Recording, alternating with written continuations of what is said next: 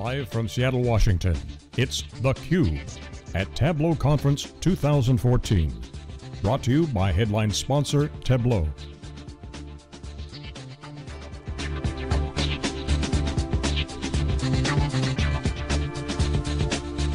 Here are your hosts, John Furrier and Jeff Kelly. Welcome back. We are here live at the Tableau Conference 2014 in Seattle, Washington. I'm Jeff Kelly with Wikibon. You're watching theCUBE. As we've been talking today about a lot of the themes here at the show at Tableau Conference, obviously customers is an important theme, the product is an important theme, but partners is another important part of the picture here at Tableau. As they're growing, their partner ecosystem is growing, and we've got one of their important partners here, TreasureData. Hannah Smalltree, Director at TreasureData, is joining us on theCUBE. Welcome back. Thank you. Thanks for having me back. So yeah, so I know you just got into town this morning, so you haven't been at the show for too long, but what's your take on the vibe here? Obviously, they seem to be pretty excited, these customers. It has been an exciting day. As we were just talking about off camera, people are really excited about what they can do with Tableau. And I'm really excited to hear more about what they can do with their data when it becomes easy and simple to access and analyze it. So yeah, so set the stage for us, for our audience, about TreasureData. You guys are fairly new on the scene, Yes. but been doing a lot of work for a number of years, though, kind of building up the infrastructure and the service. Tell us a little bit more about TreasureData. Yeah, so TreasureData launched our service about 2 years ago. It's a cloud service for managing massive volumes of big data. So things like event data and log data, sensor data that's coming from different products like smartwatches or cars or other vehicles. So we help manage data that comes in at high velocity, often high volume. Our customers need us to help them manage millions and billions of data records a day. So we provide capabilities for them to easily collect streaming data, high volumes of it, store it in our cloud service, and then analyze it. So their analysts can use SQL or, as we're talking about today, Tableau to analyze the data. So we really turn to Tableau for those visualization capabilities of big data. TreasureData provides the big data back end really quickly and efficiently. You don't need any special skills to use it. And Tableau provides that pretty visualization for the front end so you can visualize big data. And you're cloud-based, so there's no kind of installing servers. It's all through the cloud, right? Some people call it software as a service for big data, or I'm hearing big data as a service, but we are all in cloud-based, and with TreasureData, we're also managing and monitoring and maintaining the service for our customers. So not only are we cloud-based, you don't need to know anything about managing cloud infrastructure. Right. We handle all of that. So that's a fully managed service. That's different than a infrastructure as a service or even a database as a service. Very different. Where you've got to still manage your environment. This is completely soups to nuts, the entire package delivered as a service. Yep, our staff are data experts. That's what they like to do. So when you were talking about the amount of data, the type of data that your customers are interacting with, gets me thinking about the Internet of Things, Industrial Internet, whatever you want to call it. The smartwatch, obviously Apple had their big announcement yesterday with the Apple Watch. I'm wearing my Jawbone. So talk a little bit about what you're doing in that space. I think there's huge opportunity there, but it's really early days. People are still trying to wrap their heads around the concept, let alone actually what are we going to do with all this data. What's your approach and what are you seeing in that market? Yeah, so in the last couple of years, we had first started with a lot of application logs and web access logs, and then increasingly we've seen a lot of interest in sensor data. Last week we had an announcement with Pioneer, big electronics company that we all know about.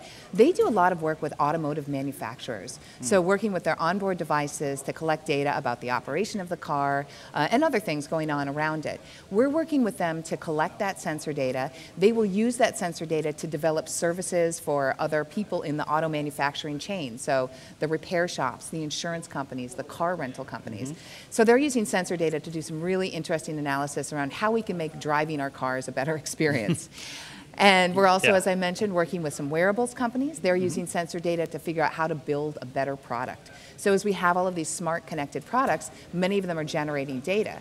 Our customers are interested in using that data to provide services to their customers, to understand how people are using their products and services. But sensor data is massive. It comes in really fast and furious, and it can be very difficult to even just collect and put in one place. Right, well, I mean, with the innovations going on in the sensors themselves, how small they are, how powerful they're getting, I mean, there isn't any kind of physical device you can think of that can't be outfitted with a sensor these days. So that's just going to, the volume of data is just going to explode. It's proliferating, I can't say that word, so quickly. So we're expecting upwards of 30 billion devices connected to the connected internet. And when you think about all those devices sending out data points every minute or even every 5 minutes, that very quickly gets to be a massive volume of data. And data collection is a huge bottleneck for companies in these Internet of Things implementations, just physically figuring out how to move that data around and get it to one place where you can get value out of it. Well, yeah, and the other thing is just the storage implications, which is why I like the cloud approach. We've done a lot of research at Wikibon around, we do, our core research areas are big data and cloud, but of course where they intersect is where we get really interesting, which is the space That's where we are. That's exactly where you are. Talk about that market, generally, not TreasureData specifically, but where do you see the big data cloud market, for lack of a better term, at this point? There's a lot of, certainly a lot of opportunity, but there's still some of those issues around privacy, security. Can I move my data off-site? How do you see that? Do you see that conversation evolving? Yes. Are the concerns that your customers might come to you changing? How do you see that progressing? I think things have changed so much, and especially in the last decade. Full disclosure, Jeff and I both used to work together. That's true. As journalists, and we've seen huge changes in what people think of when they think about the cloud, particularly. So big data and the cloud are very well suited for each other.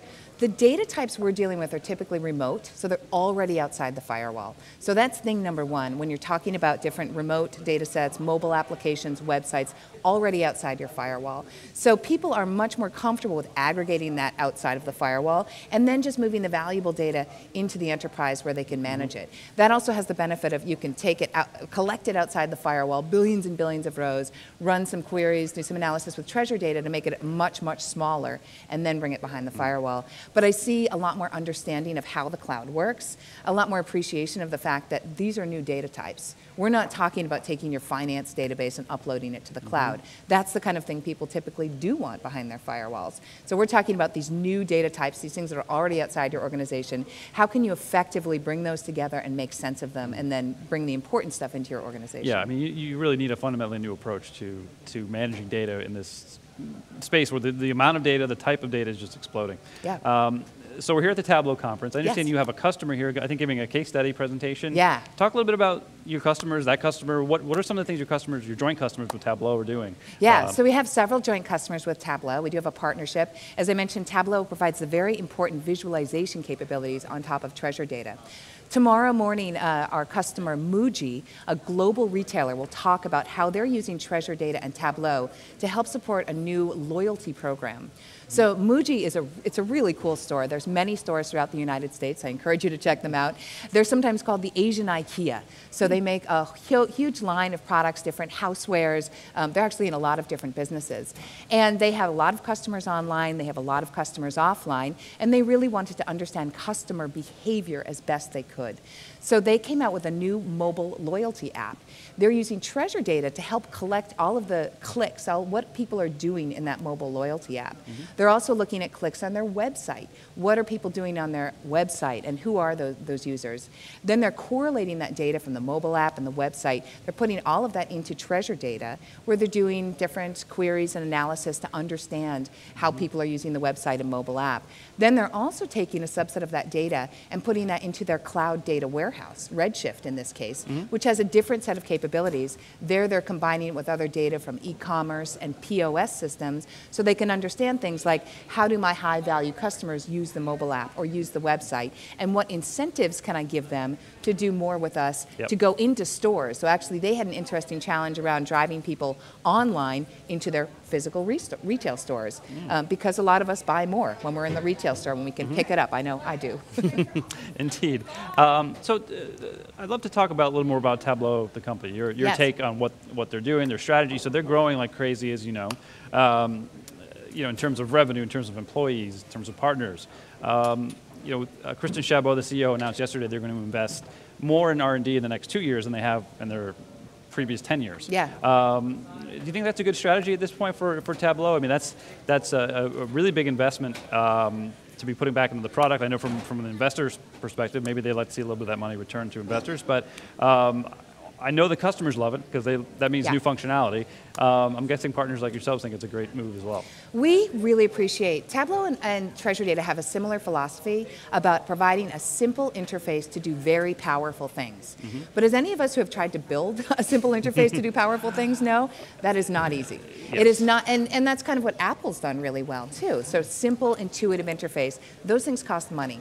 But it is worthwhile money if you can empower your organization to take advantage of new data sources using these cool interfaces and making it really easy for different types of users to consume different data types. Yeah, we had Jock McKinley on earlier, who oversees visual analytics for Tableau, and he talked about that. He goes, simple is great, but if it's not useful, then it doesn't matter. So it's not easy to be simple. Simple and powerful. Simple and powerful, right. Really difficult It's easy to be simple. I can Yeah. develop a very simple tool. It doesn't do anything. Exactly. Great, but so to combine the usefulness, the power, and then the simplicity is a real, if you can pull that off, I mean, we saw with Apple. I mean, that's what the whole Apple's philosophy, right? And it takes money, and it takes smart people. It does. And if you want to do it fast, it takes more money and more smart people. Exactly, exactly. So in terms of the the rest of the ecosystem around BI, how do you see Tableau? I mean, as you mentioned, we worked together. We covered this market for a long time. You've got, Tableau came in really as a disruptor to the traditional enterprise software business intelligence vendors, the SAPs, Oracles of the world. But they've been around for a little while now, and now we're actually seeing what I might call the third generation of BI tools. You're seeing cloud-first companies come about who are offering BI tools, some focused on just mobile BI. So Tableau's not the new kid on the block anymore. How do you see them responding now in terms of, they've got kind of competition on both flanks?